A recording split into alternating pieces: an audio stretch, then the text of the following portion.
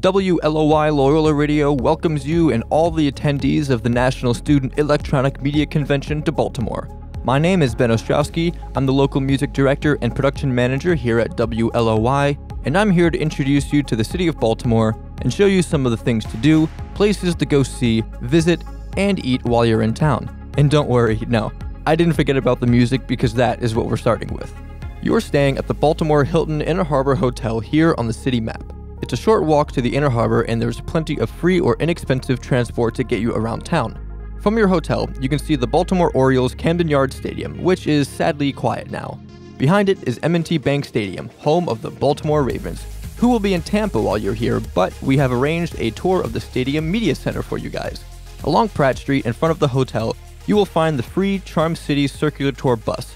They say orange in the front display, which will take you east and west to a variety of museums and neighborhoods. Taxi and Uber are also easy.